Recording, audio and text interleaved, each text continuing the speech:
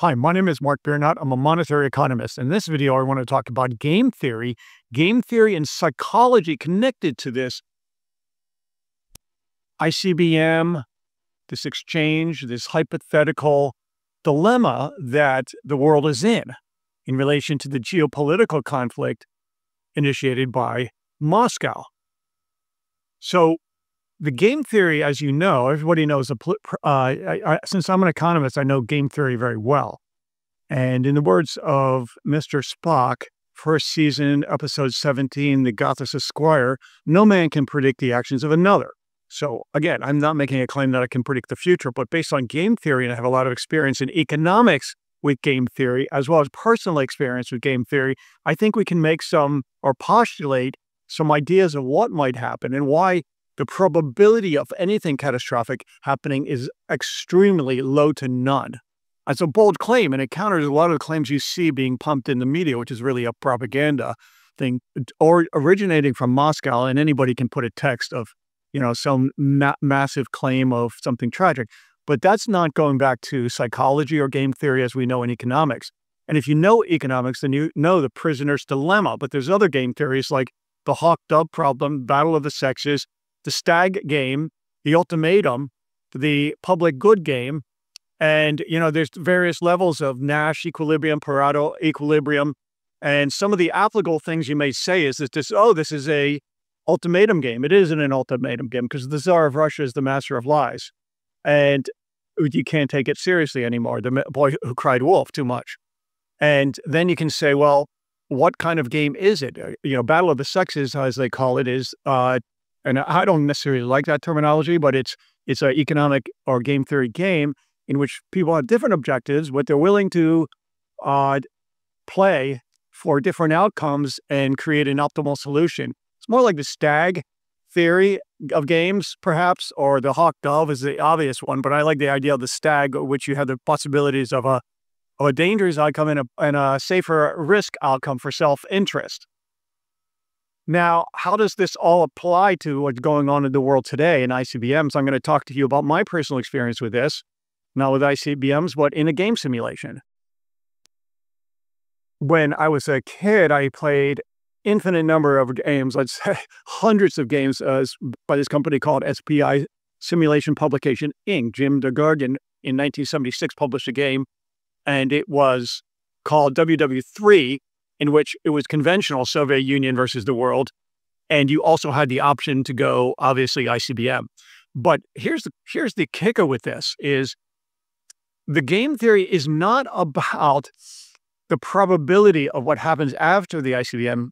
It's before. It's the psychology behind it. And we're going to get into that. So I played this game until I basically had rickets because I was inside.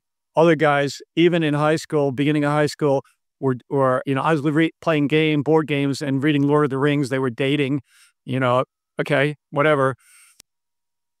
It's the idea that you don't want the game to end.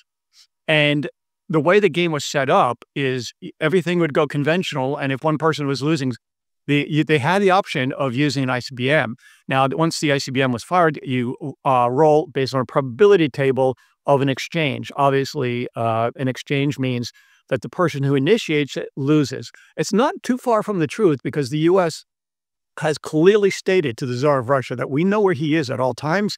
It would be catastrophic to him and the people that work around him. Okay, so that's a pretty big stake. And that's not an idle threat. One thing I don't want to do is play against America because they play hardball. And they really do, if the proper leadership is in place. And we're going to get into that later, or not.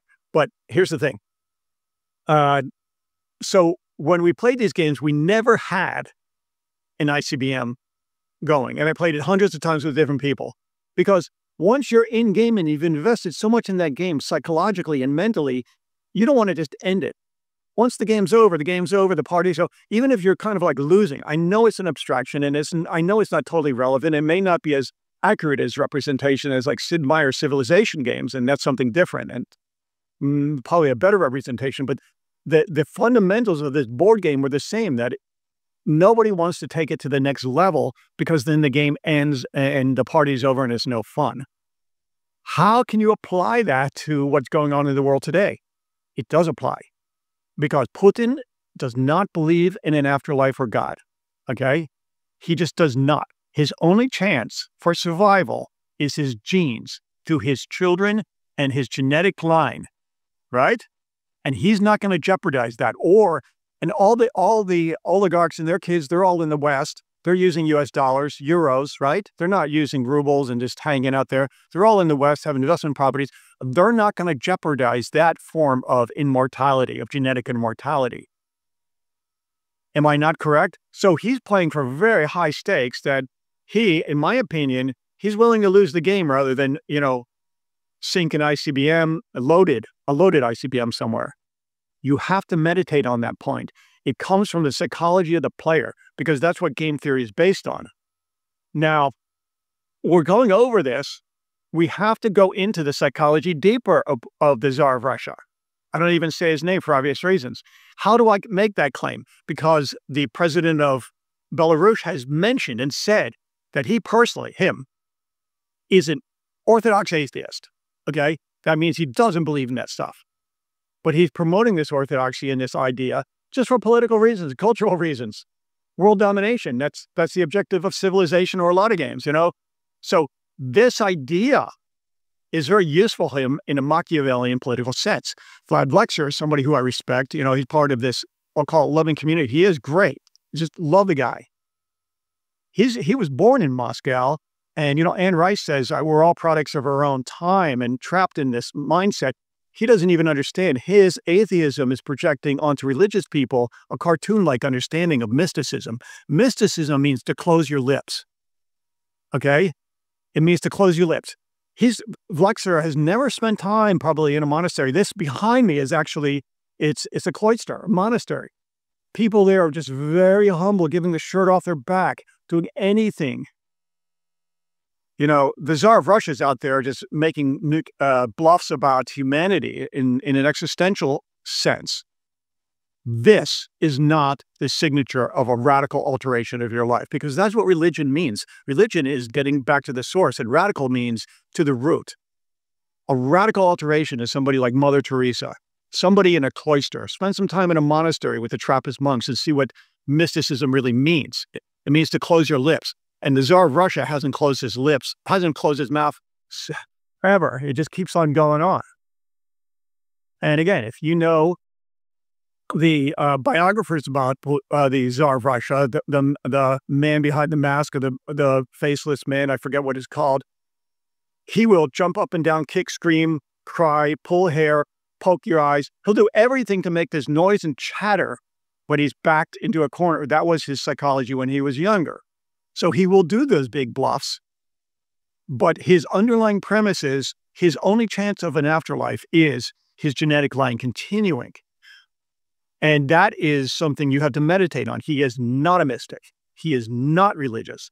The H guy in Germany, if you read about it, he was claiming, and everybody claimed he was religious and, even mystical and all this in the 1940s. That is not true. You look at, I think it was Otto Strassenberg, and he wrote, The H guy and I, and his secretary, she clearly stated, this guy is an atheist. He does not believe in a higher good. It's not like the Tsar of Russia is in America, reading the Bible and holding hands in fellowship and Bible study or going to these Benedictine monasteries. Anybody that makes that claim has a cartoon-like understanding of what religion is. It's an authentic, walking the walk type of idea. It's you are your religion.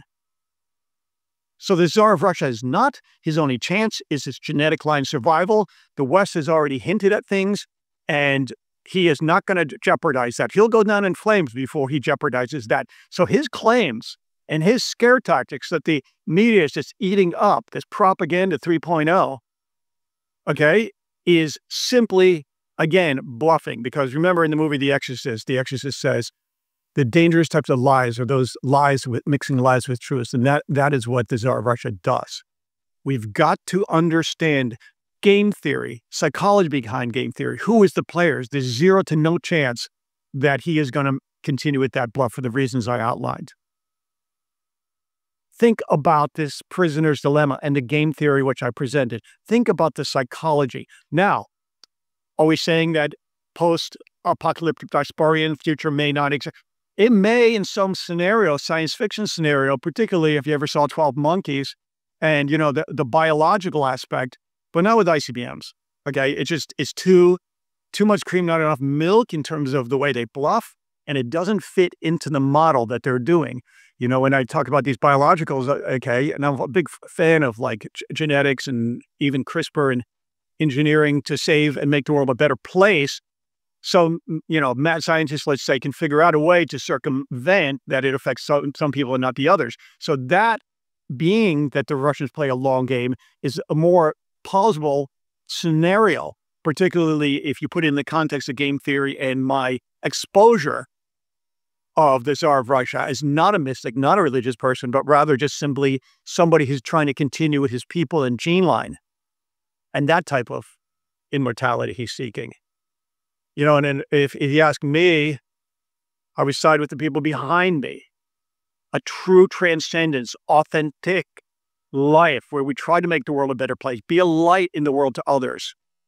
Okay, give the shirt off our back if necessary, make sacrifice, because that's what this world is about. It's a school, and we better learn these lessons. So the world can rest assured. They can be at peace. You do not have to feed the dark side because the dark side relies on this negativity and fear. And that's what he's trying to stroke. You can project good things for humanity and light and ignore that type of energy, that dark side energy. Go with the light side. My name is Mark Biernot. I'm a monetary economist, and have a great day. Thank you very much.